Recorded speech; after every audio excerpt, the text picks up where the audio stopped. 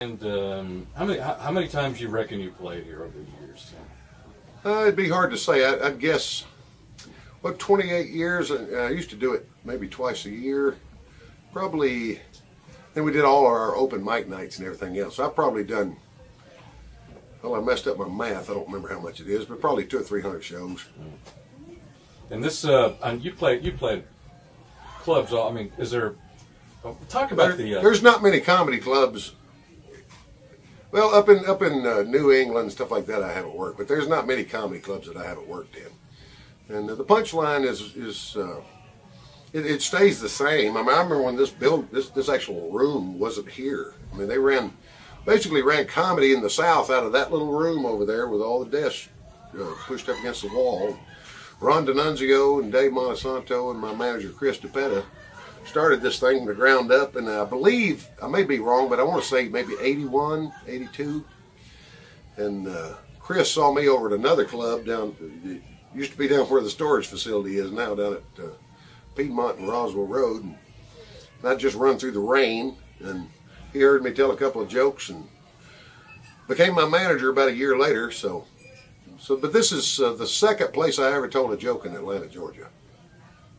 I could do a Richard Pryor impression, and I wrote about 3 jokes, and that's how I started. But in those days, you could go out on the road with 10 minutes. You know, make $300 a week doing the same 10 minutes over and over. And now I don't think I can say my name in 10 minutes. Move on to something else. All Travis Tritt songs in the same. Hey, Earl,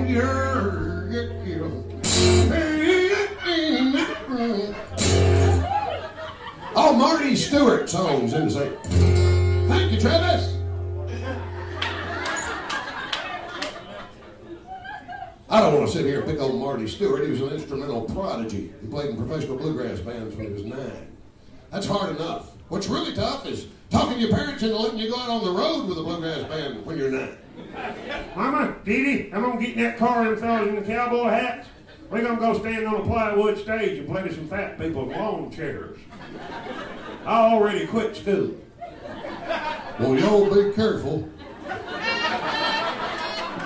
I mean, I was relatively humorous when I was 10. But my father wouldn't let me go out on the road.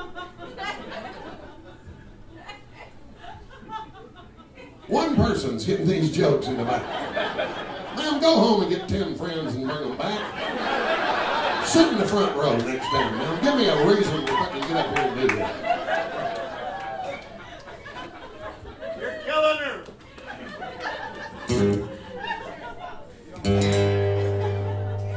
Just all Neil Young songs in the same.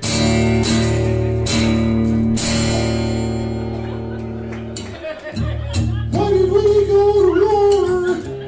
What did we fight for? I go, we? Hell, you're Canadian. There's 12 of y'all over there. All Bruce Springsteen songs in the same.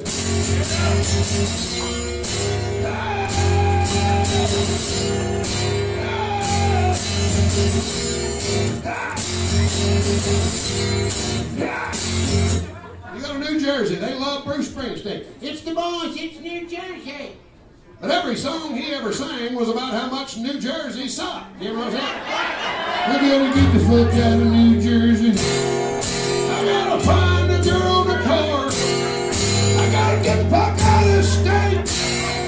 New Jersey's killing me.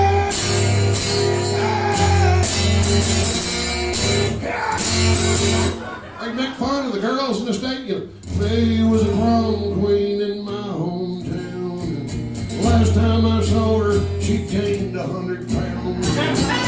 She used to stop traffic on the Jersey Shore, but now she looks like Roy Orbison in '74. She's living off the fat of the land. Fetch your thyroid gland. I never saw Greg Allman doing that shit to Georgia.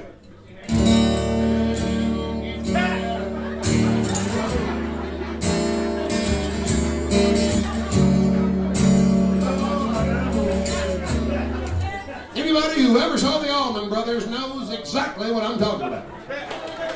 Greg Allman doesn't give a fuck if you're at the show. He could be playing in Augusta. It's great to be back in Atlanta. All the trailer girls. Oh, we love Greg. We love him. We know him. Well, ma'am, Greg don't know his bass player. Get the buck away from me. So you're 26. You don't remember rock and roll. It's over. You missed it. Sorry. Rock and roll guitar came out with Chuck Berry about 1952. It's like a football game that had just started, and everybody was excited about the game.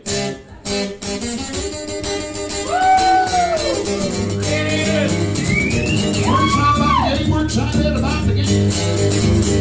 We're going to win the game. We're excited about the game.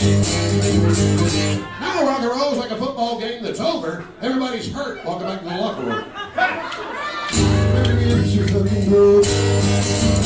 My mom doesn't care, and my parents aren't even here, and my life sucks.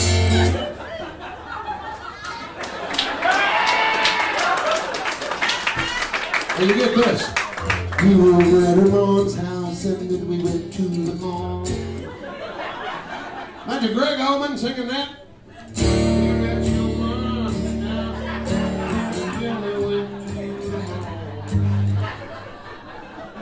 Greg Allman was married to Cher.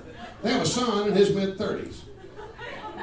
Cher's daughter just became a man. And I thought, well, fuck, that might be a new Allman Brothers.